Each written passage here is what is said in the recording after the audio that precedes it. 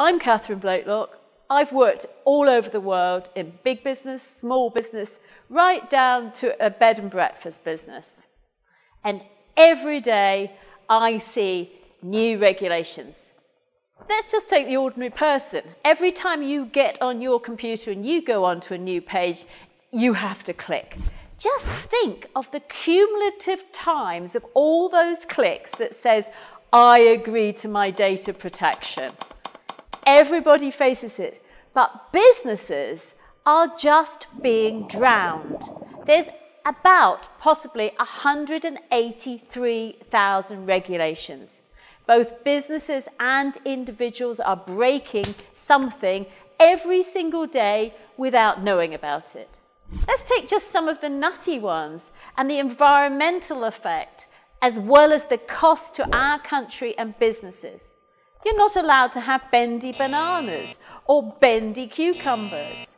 Restaurants are not supposed to be filling up their olive oil bottles anymore. These are just little examples, but for bigger businesses, it is a pile of regulations. We can't build houses, and one of the reasons we can't build houses is because we are probably adding something like 50% onto the cost of a house to build it.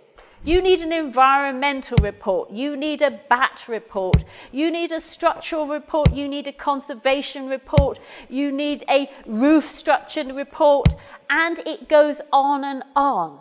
If you just find a single BAT dropping for just a small house, it can end up costing £5,000. Hours and days of looking for a BAT. And constantly, we are finding that we can't do business. In addition to that, the EU is so unfair.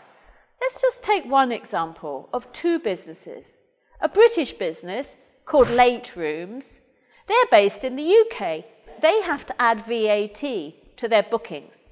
Booking.com has a nice EU arrangement. So its commission, which is exactly the same as Late Rooms, doesn't pay VAT. And the result, because it's based in the Netherlands and not here, is that everybody goes to Booking.com. In just the last few years, we've added 55,000 new laws. 55,000. That means everything. When you look around, every single thing is under some EU regulation. It's really funny, you go to Thailand or you go to other places, you say, gosh, it's so cheap. Why is it so cheap?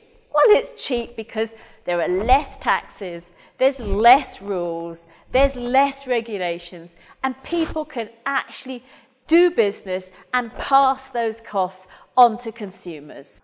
Think of your future, think of your children, think of your country. We can't live on rules and regulations.